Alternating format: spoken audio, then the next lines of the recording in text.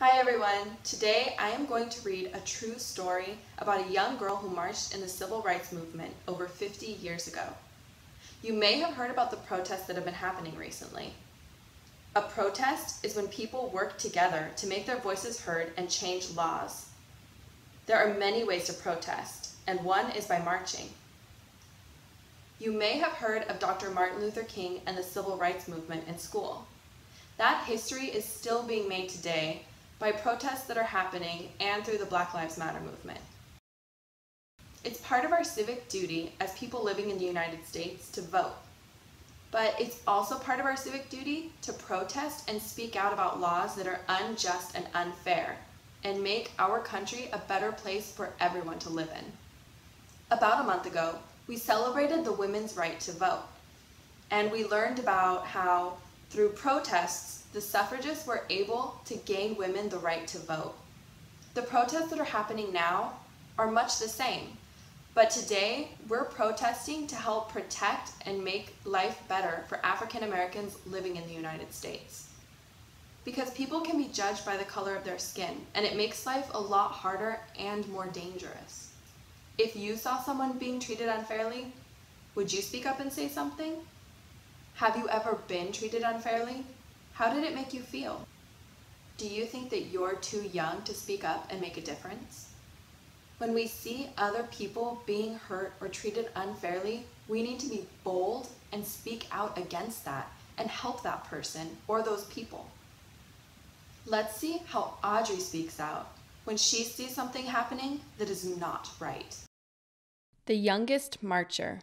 The story of Audrey Faye Hendricks, a young civil rights activist. By Cynthia Levinson. Illustrated by Vanessa Brantley-Newton. Whenever Mike flew into town, Audrey and her mama cooked. Barbecued ribs, stewed greens, sweet potato souffle, and Audrey's favorite, hot rolls baptized in butter. Other folks knew Mike as Martin or Dr. King. The Hendrickses used his nickname. They did the same with the other ministers too, like Fred Shuttlesworth and Jim Bevel. After Mike blessed the feast, Mama expected Audrey to keep still during supper. But when grown-ups talked about wiping out the segregation laws that kept black and white people apart in Birmingham, she just had to speak up. Audrey intended to go places and do things like anybody else.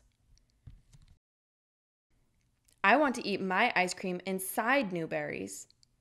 I want to sit downstairs at the Alabama. I don't want hand-me-down school books, but stools at the counter, plush movie theater seats, books so fresh they'd crackle when you open them. Those were for white children.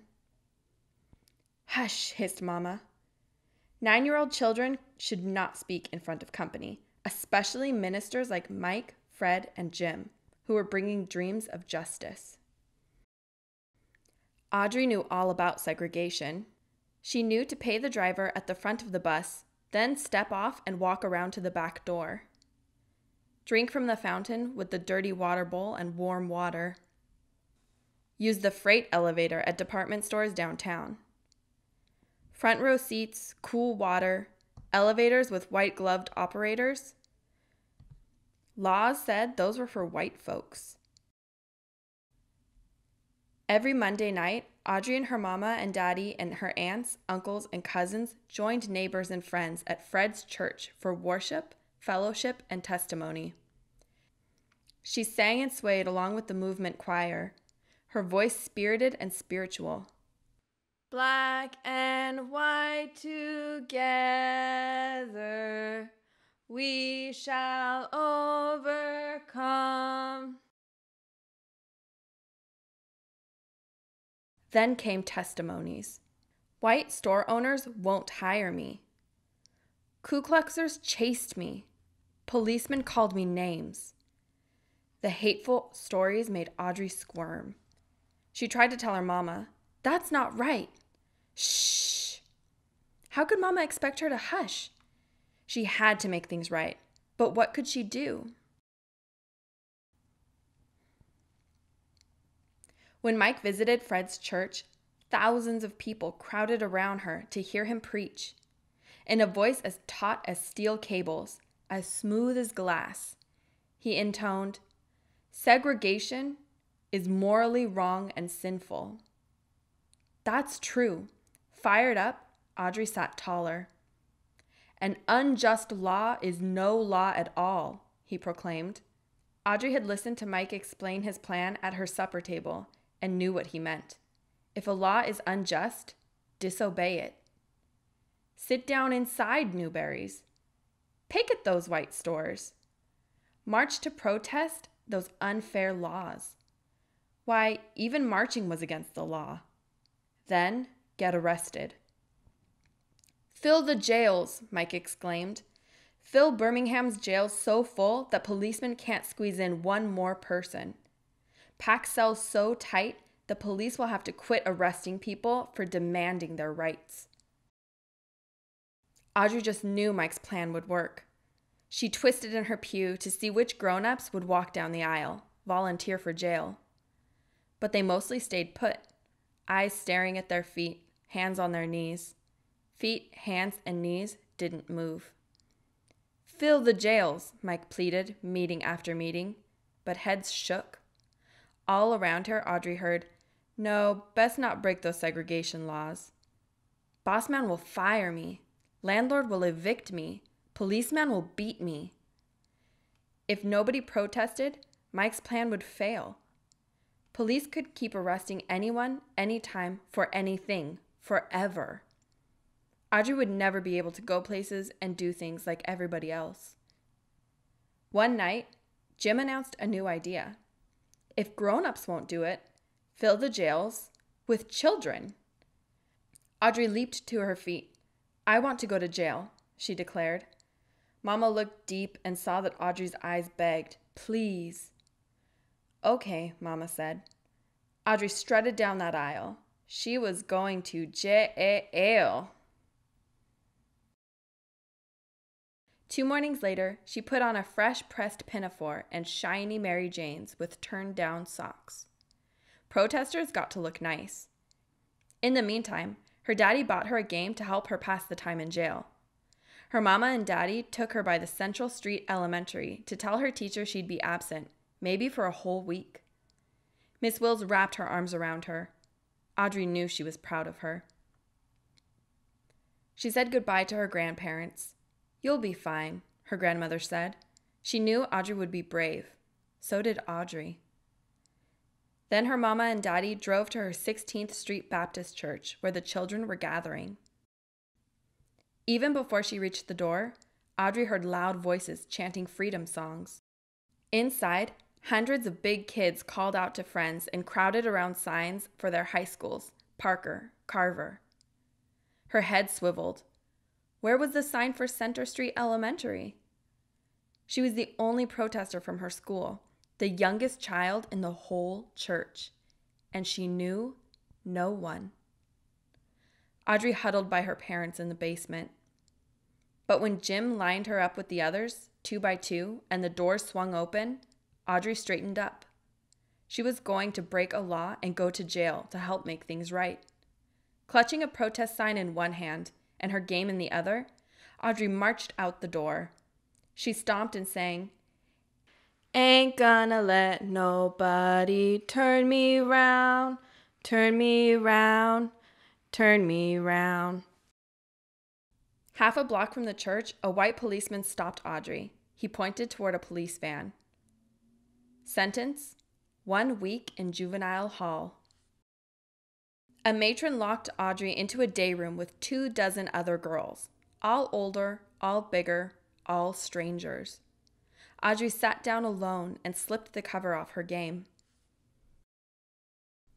"I told you to sit down," the matron yelled. Audrey jumped. She didn't remember standing up. The matron dragged her to a dark, empty room. "When I tell you something, do it," she commanded, "or I'll leave you here." Trembling, Audrey quietly followed the matron back to the day room, put away her game, lay down her head, and cried.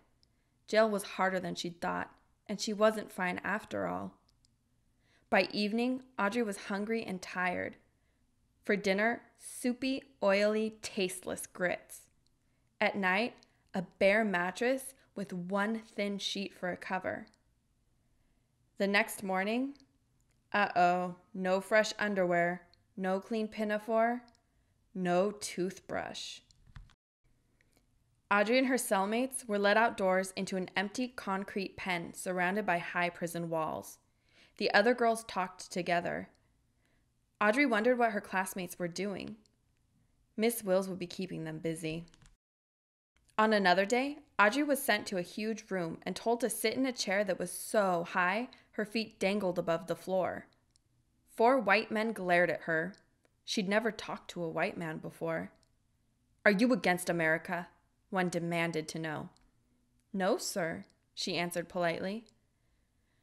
"What do you talk about at those meetings?" another asked. "Our freedom."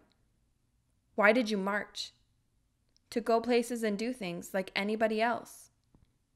What was wrong with that? Every mealtime, Audrey stared at greasy grits. She could barely spoon them into her mouth, let alone swallow them. Every night, the cot's wire springs jabbed. Every morning, she had nothing to do but sit alone with her game. In the afternoons, though, more kids crowded into the day room. Some days, many of them arrived sopping wet. A girl explained that firemen aimed powerful hoses at the children. Surging water spun them off their feet and down the street. They got up and kept marching anyway, until they too were sent to jail. By Audrey's 5th day in detention, the police couldn't squeeze in one more person. "We filled up all the rooms! We filled up all the rooms!" Audrey practically jumped up and down. She was so proud. Watching television in the day room, she saw Black people stroll straight into stores and restaurants like they belonged there. No one else could be sent to jail. Everything had changed. After 7 days, Audrey went home. Her mama and daddy wrapped their arms tight around her, washed the jail off her, and for dinner, hot rolls baptized in butter. 2 months later, the city of Birmingham wiped segregation laws clean off the books. Audrey licked her spoon clean at Newberry's counter, like everybody else. Black and white together, like we belong. Do you think Audrey was bold and brave to volunteer to march and go to jail? I definitely do. Did you notice how it was the children who were bold and spoke out and volunteered to go to jail when the adults couldn't or were afraid to? It can be easier to pretend like you didn't see something or ignore it rather than stick up for yourselves or others. For instance, maybe you saw a classmate getting bullied or made fun of at school, and instead of stopping the bully or helping that person, you just looked the other way, or maybe you walked away. Maybe you were just glad that it wasn't you being bullied. It can be intimidating to speak out, especially if doing so makes you a target as well. It can also be really easy to say that something doesn't affect you.